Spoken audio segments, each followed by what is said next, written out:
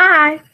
So for this lesson, we're going to be mostly just talking about reviews and how it is important to go back and reread the material, reread what your goals were in order to verify whether you've met that goal or if you need to work a little bit harder to meet it.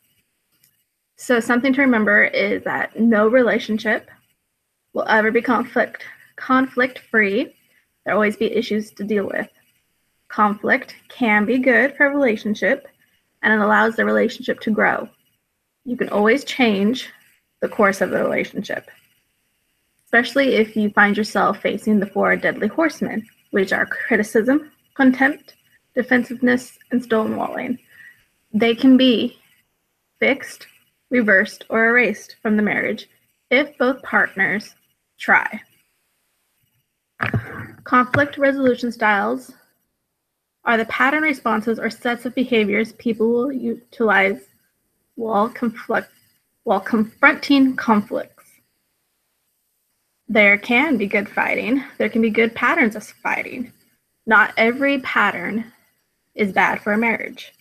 The good fighting can help you maintain perspective, develop tension outlets, avoid festering resentments, can make you more sensitive to timing, can communicate without ceasing, so you don't use the silent treatment, which is a little hard to do sometimes. You can be more flexible, more willing to compromise. You can use the conflict to attack the problem in order to find a solution and not attack your spouse. And it will keep you loving while you're fighting, because sometimes it is hard to maintain that I really love this person. I really love this person while you're arguing about finances or what Christmas card to send next out to the family. So communication, while is kind of corny, it is key to a happy marriage. So there are signs that can show if your communication is crumbling down.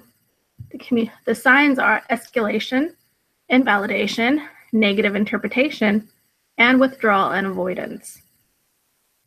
Each person will communicate just a touch differently, even if they grew up in the same household, because each person is different, and we each feel different emotions, and how we express those emotions may not always be the best fit for how our spouse views things.